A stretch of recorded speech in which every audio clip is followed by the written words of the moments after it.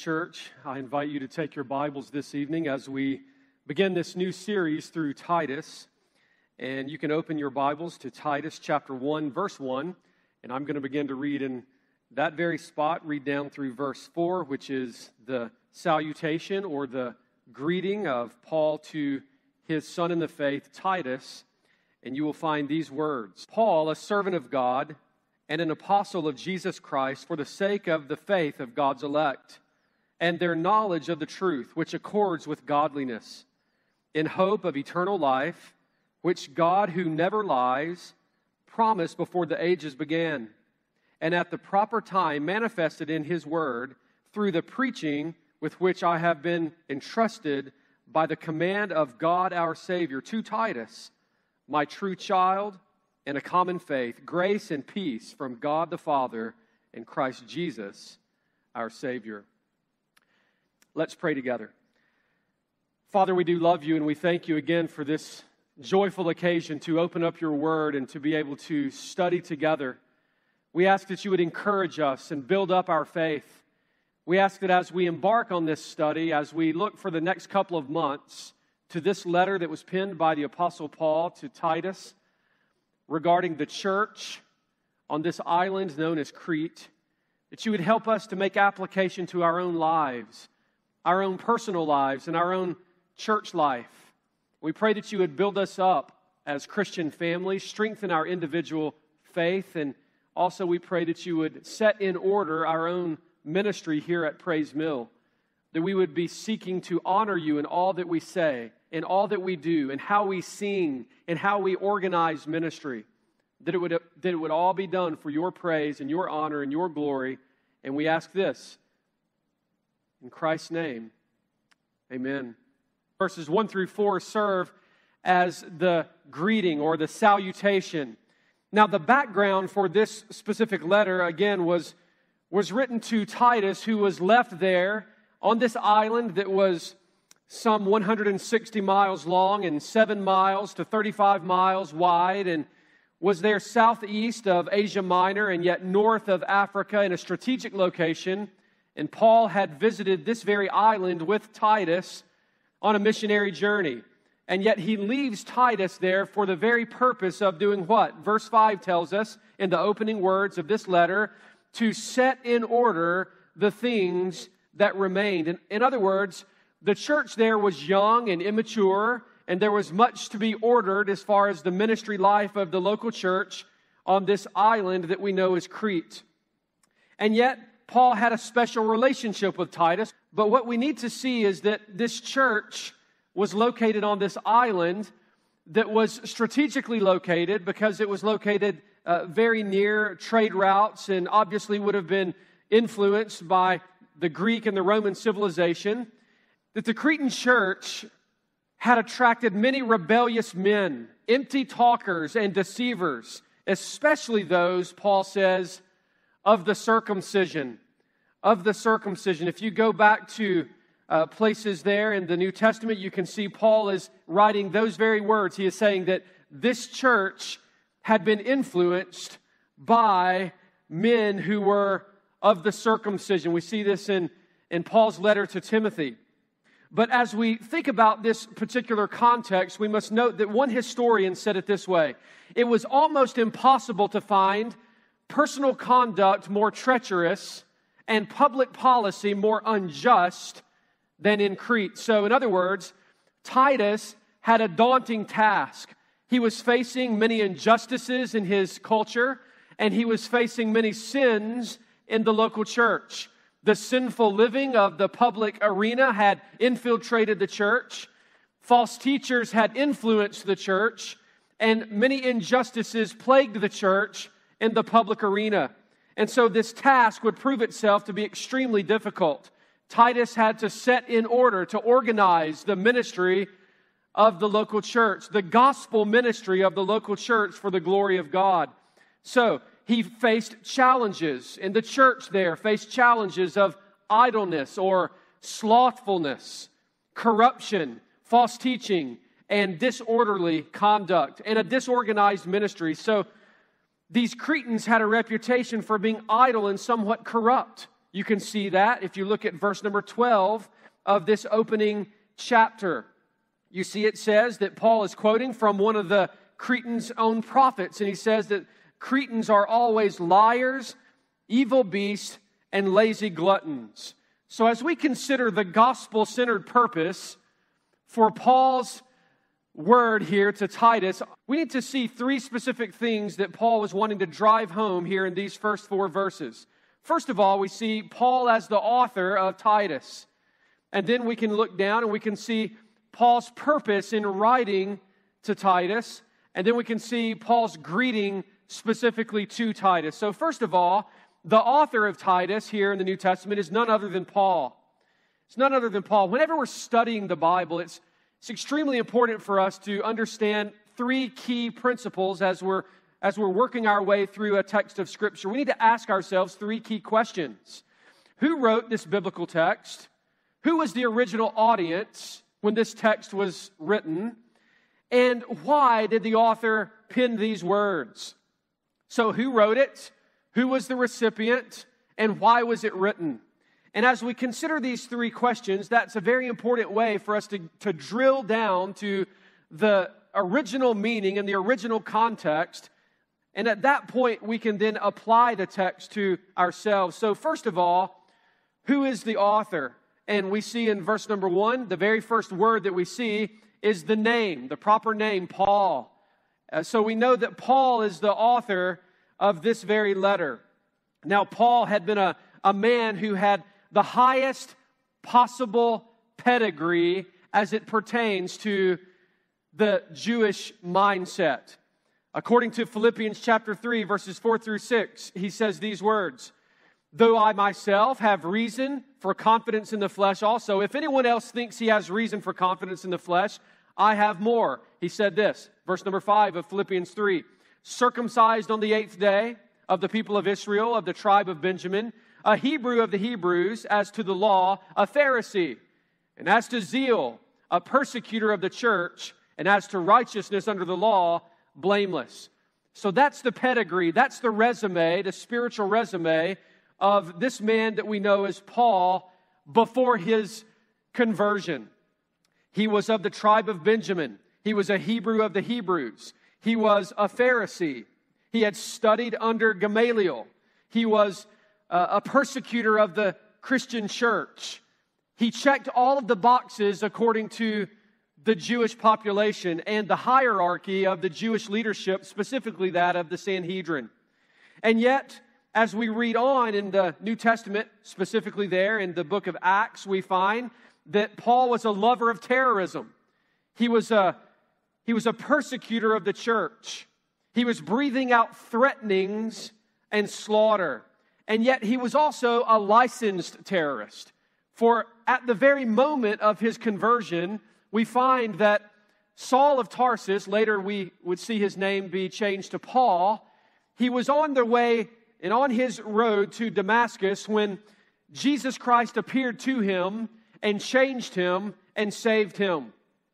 But yet, before that dramatic conversion, this terrorist, licensed terrorist, had a racist heart in many ways. He was consumed with ethnic pride, as many Jews were. They looked down upon the Gentile. They believed that the Gentile were that the Gentile population in and of themselves were nothing more than simply filthy dogs. They were filthy, scavenger-like individuals, considered to be, in many ways, barbarians. They were considered to be outcasts. They were considered to be unclean. And so that would have been the mindset of Paul before his conversion. Paul before his conversion. And yet, as we think about the culture in which we live, present day, and we consider the circumstances that we face, present day, and so much talk about racism and how to get rid of racism and social justice jargon, consider the words of my friend Darrell Harrison, who said it this way, quote, "Many say that they want to end racism." He says, "I get what they mean, but racism isn't like a carton of milk with an expiration date. Biblically, ethnic prejudice is not an ism. It is a hate, period," he says. You end hatred by repenting and believing the gospel, end quote. The way that we get rid of ethnic prejudice and racism is through a saving knowledge of Jesus Christ. When Jesus changes us, it takes our mind and it transforms it. It transforms our heart. We have a new heart that longs for godliness and longs for justice and longs to love people, to love our neighbor as ourselves.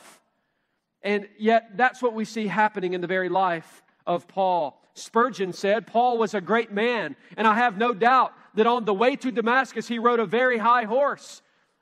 But a few seconds sufficed to alter the man. How soon God brought him down. Now later Paul would say, the very man who writes this letter to Titus, that he was the chief of sinners, or that he considered himself to be the least of the apostles. Now, why would he make that statement? He made that statement because he saw himself as one who had once persecuted the church of Jesus Christ. But consider what Martin Lloyd-Jones once said, quote, "The gospel is open to all. The most respectable sinner has no more claim on it than the worst." So no matter how bad someone has been, no matter how far someone has gone, they're not beyond the reach of the sovereign grace of a sovereign God. So I ask you at the very opening of this sermon, and this very letter that we're studying here, known as Titus, who have you given up on in your prayer life? When we consider how God saved this persecutor of the church known as Saul of Tarsus, when we consider the dramatic conversion of the Apostle Paul, who did you once pray for? Did you once have a desire to reach? That you were once longing to share the gospel with confidence that God would save them, but now you've been shrinking back. Now you're silent. Now you're not sharing the gospel openly as you once did. And now you're not praying for them with great confidence of God's saving work as you once had. I want to encourage you to continue praying and to continue sharing the gospel, knowing that God can save anyone. If He can save Paul, He can save anyone. So keep praying and keep sharing the gospel. Second of all, we see, as we learn Paul as the author of this very letter, we note that Paul says that he is a servant of God. He is a servant of God.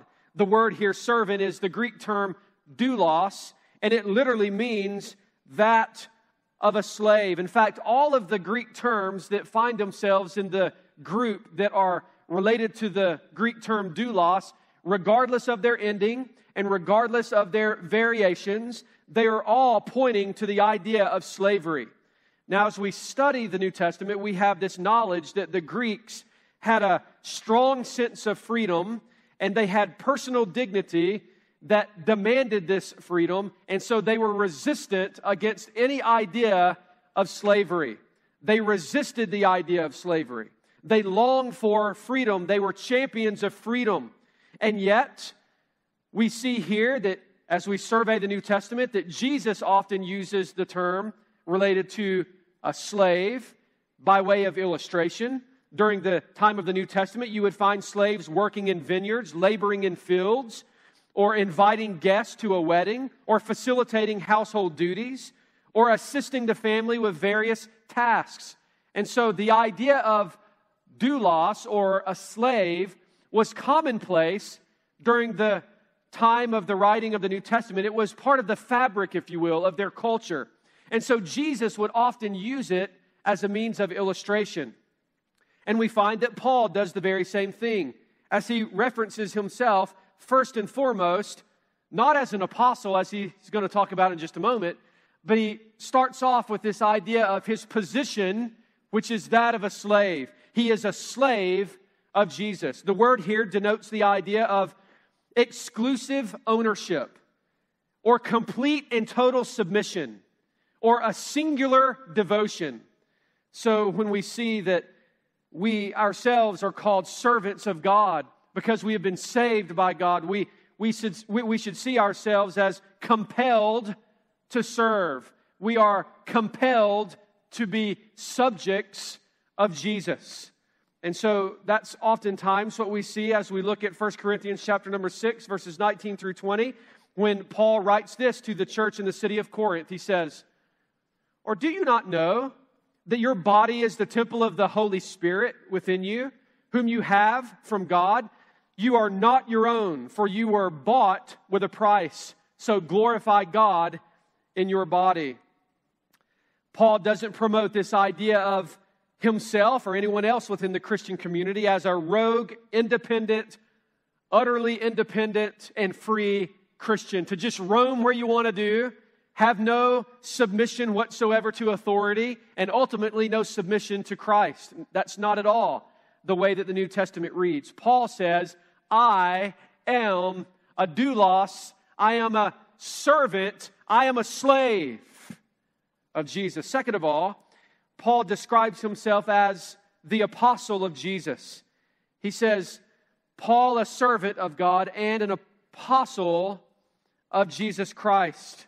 The word here for apostle in the Greek literally means to send someone forth with the authority of God.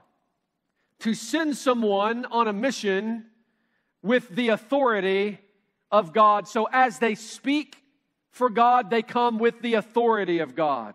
And so Paul was sent by God to proclaim the truth under the authority of God for the glory of God. That's what an apostle should do.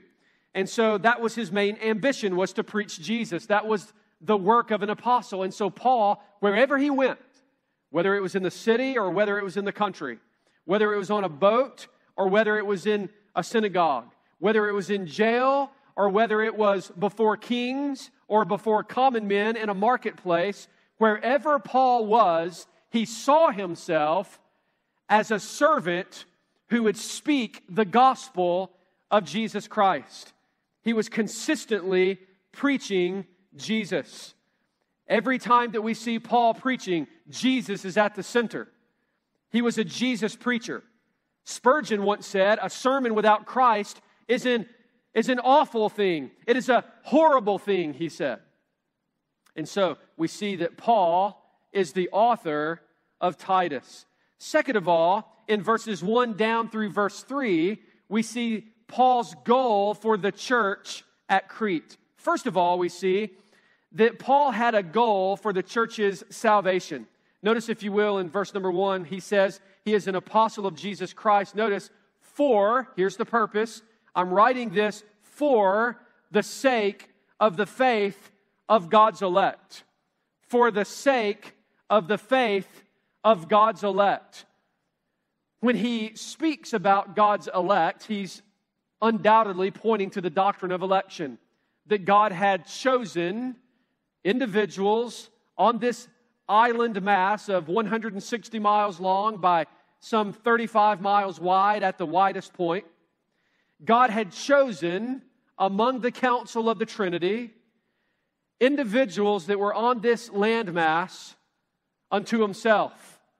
And God had committed to giving them to Christ. And yet they were chosen, they were elected by God before time began. But yet it was the will of God to send Paul as an apostle to preach the good news so that they could be saved. You see, Paul understood the doctrine of God's sovereignty, that yet God does choose people unto himself, but they don't just come to saving faith by spontaneous combustion. They don't just automatically believe. They don't just suddenly just poof into the faith. But they must hear the gospel proclaimed. Without the preaching of the gospel, there will be no salvation. But it is God's plan and God's order of the way that salvation works for God to save sinners through the preaching and the proclamation of the gospel. So when he speaks about God's elect, this is what he's saying. God has purposed for me to have a ministry in Crete so that souls would be saved and so that the church would be built there on this island. For the sake of the faith, the saving faith. The word here is pistis in the Greek. It means the confidence and the certainty and the belief. The belief. But God's grace works this way. Titus chapter 3, we're going to see this. Later on in chapter 3, he said, He saved us not because of works done by us in righteousness, but according to His own mercy. God had mercy on us by the washing of regeneration and renewal of the Holy Spirit. God is the one who causes the heart of an unbeliever to be born again. It is by the hearing of the gospel that, as Paul would say to the church in the city of Rome in Romans 10:17, faith comes by hearing, and hearing by the word of Christ. And it is through the preaching and the proclamation of the good news whereby the Spirit of God takes that message and causes the heart of an unbeliever to be born again. But yet, as we consider the word elect here, to choose of God's elect, John 15:16 says, You did not choose me, but I chose you. So the reason that individuals here that make up this church and those who are still outside of the faith that would eventually make up this church, the reason that they would be born again or that they had already been born again is because God had mercy upon them. God had mercy on their soul. God brought them to faith. And so this is the purpose. First purpose we see is for the church's salvation. Second of all, we see that Paul had a purpose for the church's discipleship, for the church's formation, and for the church's maturity. Notice, if you will, at the end of verse number 1, what he says. If you have your copy of God's Word open to Titus 1, notice what he says. Not only for the faith of God's elect, but also their knowledge of the truth. Their knowledge of the truth. Paul's second goal that he lists here for his purpose in writing to Titus here regarding the church on the island of Crete is so that they would be strengthened in their knowledge of God and His grace. The knowledge of the truth. Ask yourself this question. How will the church ever grow to spiritual maturity if the church doesn't grow in the knowledge of the truth? How will young people ever rise up and assume offices of deacon and elder in a local church? How will the church grow to avoid pitfalls of lawlessness and injustice and sin and debauchery and all sorts of vile things outside of the proper knowledge of the truth? So it is God's will and it is God's purpose for the truth to be proclaimed and for God's church to grow and to be discipled. That was God's will from the very beginning for His church. That was God's will for the church in the very day on this very island as Paul writes this letter to Titus. And it is God's will for us here at Praise Mill in this present hour. How will the church grow without the knowledge of God? The word knowledge here is a specific Greek term that refers to clear perception of truth. Clear perception of truth. And so, as we consider this idea of the church's growing in knowledge, we need to consider the fact that we have so many ministries today that are built on other foundations other than knowledge and truth. Far too many church ministries have been and have become game-centered rather than truth-centered. They are man-centered rather than God-centered. In other words, so you see this in youth ministry, and you see it in all sorts of different areas within evangelicalism, where they try to figure out ways to grow the church by fun and games. They have all sorts of ideas. I was made aware recently of a church in our own area that has bought PS4s for a gaming room on their campus to attract the youth in their community to come. And I've also been made aware of the fact that this same church has a yoga class. Now, if you know anything about yoga, yoga is not interested in knowledge. It's not interested in truth. It's interested in disconnect. It's certainly not driving to this idea of a growing knowledge. But yet what we see is that Paul says that the church on this island of Crete is to be growing in knowledge. Oftentimes, churches are feeling-centered, and they design their worship service in a certain way so that they can evoke a certain feeling, or so that they can cause people to rise to a climax. And you'll see this in the way that they arrange their song service, and the song selection, and the way that they arrange the singing and the music and the instruments to accompany the congregation and to lead the congregation in singing. It's all about a feeling. But yet we don't see that that's the way that Paul describes that the church should be ordered here. As we think about this very letter, this letter was written for the purpose of a gospel-ordered ministry and life. As we consider the idea of a gospel-ordered ministry, the ministry should not be disconnected from truth. In order for the church to grow properly and for the glory of God, it must be growing as it pertains to the proper knowledge of God. That's why we can't have this idea that growing in grace and growing in the knowledge of God in a serious-minded approach to Bible study and preaching and the teaching of God's Word is for the spiritually elite, or it's for the seminary classroom. But it's not for me. I just want to feel a certain way. I just want that quote-unquote old-time religion. Or I just want to make sure that I have that fuzzy feel-good when I leave. That's not what Paul says here. He has a goal for the church to grow in the knowledge of God. And any pastor who stands in a pulpit on a weekly basis should come to the pulpit with that agenda. There should be an agenda in that individual's sermon every single time, to drive the church to have a greater knowledge of God for the glory of God. It's not a feeling-centered ministry or an emotionally driven ministry. It's a knowledge of truth-centered ministry.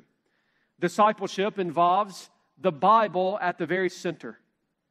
And so there should be the building up of the saints through the Bible, the exhortation of the church through the Scriptures, the stirring up of the church through the gospel that is proclaimed, the encouraging of the church through the preached word, the reproval of the church through the proclamation of truth, and on we go through the process of discipleship. James Montgomery Boyce once described the evangelical church in his day during his ministry. He said it was quote-unquote mindless times. And so many people today resist this idea of growing in knowledge. But when we read the Bible, we see that we should be striving to know God with our mind, to love the Lord our God with all of our heart, soul, mind, and strength.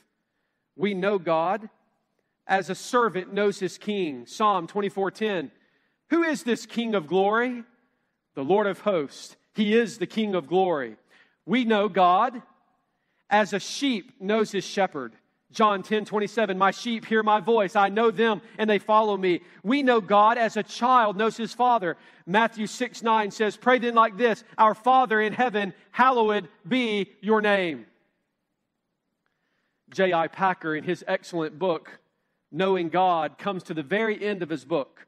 He's written an entire book about knowing God.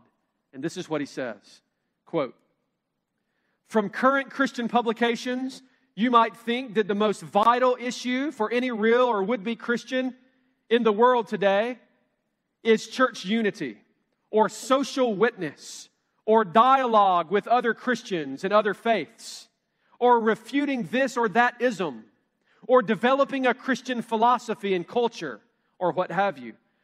But our line of study makes the present day concentration on these things look like a gigantic conspiracy of misdirection. Of course, it is not that the issues themselves are real and that they must be dealt with in their place, but it is tragic that in paying attention to them, all of these issues he's describing, so many in our day seem to have been distracted from what was, is, and always will be the true priority for every human being, that is, learning to know God in Christ, end quote. That is our duty as a Christian, to know God, to pursue God, and to know Him even with our mind. So we should give ourselves to rigorous reading and study of the Bible. We also see Paul has this ambition, this goal for the church's not only salvation and discipleship, but also the church's sanctification. The gospel sets in order the functionality of the church and the personal lifestyle of the believer. Notice what he says here in verse number 1. Again, he speaks of the knowledge of the truth which accords with godliness. Paul mentions our knowledge of God, as our knowledge of God grows, that it would increase our godliness. In other words, the more that we get to know God, the more that we desire to be like Him. The more that we read about God, and the more we contemplate His holiness, as Leviticus says, and then is quoted again in the New Testament, that we are to be holy as God is holy. The more that we contemplate God, the more that we read about God, the more that we see and study God in the pages of Holy Scripture, we desire to shed sin, to repent of sin, to distance ourselves from sin, and to cling to God, and to desire to be not like the world, but to be like God. That is the idea here. The word here, godliness, is the word for piety, or that of godliness. Again, to quote verse 12 of chapter number 1, the people here on the island of Crete, their community in general, they were called liars and evil beasts and lazy gluttons. And so that was not to be what characterized or what described the local church on this island. Paul said, Titus, you need to drive this point home to the Christian church on this island, is that they can't be like the community, lazy. They can't be like the community, liars and gluttons. They must be holy as God is holy. Last of all, in verses 2 and 3, we see that Paul had an ambition to labor for the church's assurance of salvation. Notice he says in verse number 2, in hope of eternal life, which God, who never lies, unlike the common community on the island of Crete, promised before the ages began, and at the proper time manifested in His Word through the preaching with which I have been entrusted by the command of God, our Savior. In other words, what he's saying here is that the church should have their hope in Christ alone. And he speaks of eternal life. That their hope should be in their eternal life. John 10, 28 and 29 says, Jesus is speaking, and He says, I give them eternal life, and they will never perish. And no one will snatch them out of my hand. My Father, who has given them to me, is greater than all, and no one is able to snatch them out of my Father's hand. In other words, we need to understand that the Christian has eternal life, not temporal life, not temporary salvation or temporary grace or temporary atonement or temporary mercy or temporary justification or temporary glorification. Eternal life. We need to note that God saved us. He guards us. And our hope is secure in Him. He speaks about the God who never lies. In other words, you can always trust God. If God says it, you can take it to the bank. And notice this, he puts the emphasis on God's Word, that it has been manifest in God's Word. It's been manifested in His Word through the preaching that's been entrusted to Paul. So what had previously been concealed had now been revealed, namely that of the gospel of Jesus Christ, namely that of the fulfillment of all of the Old Testament promises that have come to fulfillment in Jesus. So here's the way that we can say this. In God's Word, this is why the Word of God must be central in all of our Bible studies, in everything that we do in the life of this church, is that in general revelation, by the creation itself, we come to see that there is a God. But in special revelation, in God's Word, we come to know God. And that was what Paul was laboring for as Titus was to set in order the ministry of the local church on the island of Crete. Finally, we see not only the author of Titus and the goal of Titus, why it is that Paul wrote this very letter, but last of all, we see Paul's greeting to Titus in verse number 4. First, we see a Christian relationship that is revealed to us. Notice verse 4, he says, "To Titus, my true child, in a common faith."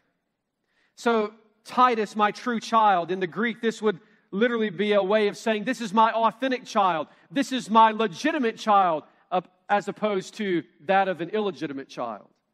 But obviously, Paul was not the father in the biological sense of Titus, but he was his spiritual father. He had discipled this man. And so he's saying, this is a legitimate convert. This is someone who can be trusted. He's not a false teacher. He's someone who has demonstrated genuine saving grace. He is someone who exemplifies the fruit of the Spirit. He is someone who is walking and gaining maturity in the faith. So you can trust him. You can trust him as he speaks for me, but most importantly, you can trust him as he proclaims the truth of the gospel of God. He speaks at the end of verse number 3, about this, what's been entrusted to Paul. Again, the revelation of God through the Word of God has been entrusted to Paul. And now here's what Paul is saying, that he's now entrusted that with Titus. And that Titus could be trusted. Titus was a convert of the Apostle Paul and had been discipled. And so Paul was saying, I want you to know that you can trust him. Second of all, we see a Christ-centered relationship. What was their bond? Oftentimes we have a bond with people because of common things that we enjoy. We find that outdoorsmen typically enjoy getting together, and as a result, they have a friendship. People who once served in the military can get together in a room having never met one another before and share stories and tears because of their service in the military. You have ladies that get together and they have a certain bond because of fashion and style. You have certain guys that have a bond together because of the brand of truck that they drive or the brand of vehicle that they prefer, and so on and so forth. Teenagers get together and they have a certain bond because of athletic bond, or because of something that they enjoy, or because of a specific college that they attend or that they prefer, that they like. Paul's bond and his relationship with Titus was based on the bond that brought them together, which was the gospel of Jesus Christ. It was the gospel, this common faith, the gospel of Jesus Christ. You see, this is what Paul would say as he preaches the gospel to the church in the city of Galatia, that it's no more Jew and it's no more Gentile, and it's not male and female and bond and free that really matters. What really matters is this, is that we come together in the rich, red, royal, redemptive blood of Jesus. What brings us together as a church is the blood of Christ, the sacrifice of Jesus in our place. And then he closes with this Christian greeting, really a blessing that he bestows upon his son in the faith. And he says, grace and peace from God the Father and Christ Jesus our Savior. Grace, this word charis, literally means the wonderful love that God has bestowed upon His people. Grace. It's a reference to the saving love of God, the gift of God that comes through Jesus, and it's not according to works. And then we see the word peace, eirene in the Greek. It literally means that of harmony or peace. To consider the fact that we were once under the wrath of God. We were once undone without God. We were once the enemies of God. We were once at enmity with God. And yet God has lavished His grace upon us. And so, as a result of God's saving grace through Jesus, we are no longer under the wrath of God. For the wrath of God has been satisfied in the death of Jesus in our place. And so now we stand presently at peace with God. Grace and peace. Notice what else he says. From God the Father. How did you receive this grace? From God. You didn't work it up. You didn't earn it. You did not deserve it. It wasn't because you were smart enough or good enough or moral enough or religious enough. God, our Father. And then he speaks of Jesus, or Christ Jesus, our Savior. Christ Jesus, our Savior, is a means of putting forth high Christology at the very end of his opening greeting to Titus and subsequently to the church on the island of Crete. High Christology. What do you mean, Pastor? Well, note this. At the end of verse number 3, he speaks about God as Savior. At the end of verse number 4, he calls God the Father and Christ Jesus our Savior.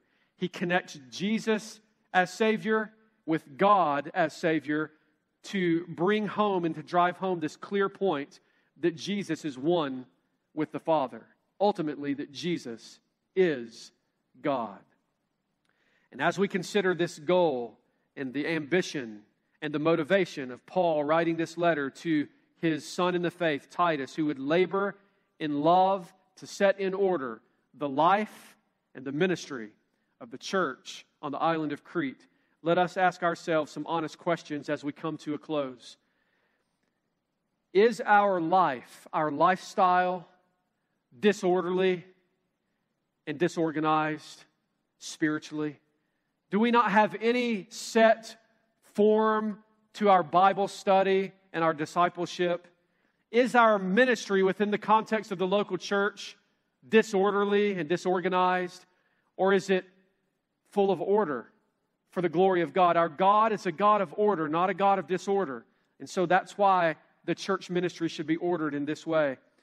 Do you see yourself as someone who is looking to be entertained by the church, to be entertained by the ministries of the church, to be entertained by youth ministry? Or do you see yourself as someone who is longing to have a certain feeling from the singing, a certain feeling, an emotional stirring? Or are you someone who is word-centered, gospel-centered, knowing God? That's what's the priority. And then when you have that set in place, it will then control how we feel, and it will drive our emotions. When you understand what justification is, and you understand what propitiation is, and you're singing that on the screen, it will cause your heart to be overflowed with emotion, and joy, and gratitude, and thanksgiving. Are you a Christian? Are you a Christian? One of the grand purposes of this very letter was an evangelistic purpose so that souls would be saved on the island of Crete. And my question for you is, are you a real Christian? Or are you a fake? Do you just come to church to pacify a spouse or a parent? Or do you have a longing to know God? It is my prayer as we walk through this very letter systematically, expositionally, verse by verse, phrase by phrase, word by word, that you would come to have a grand appreciation for the ministry of this church as we as pastors seek to set in order the ministry so that you would know God, so that you would love God, so that you would serve God, and so that you would find your joy and hope in Christ alone. And if you're not a Christian, may you repent of your sins even now and trust Jesus Christ as your Lord and Savior, and have genuine peace as you experience the grace of God, knowing that you are no longer the enemy of God. For whosoever shall call upon the name of the Lord shall be saved. Let's pray together. Father, we do love you, and we thank you again for this joyful occasion to be able to come together as a church. We thank you for this privilege to be able to embark on this new study through Titus. We ask that you would strengthen us and encourage us, and that you would lift us up in the faith. And we ask all of this in Christ's name. Amen.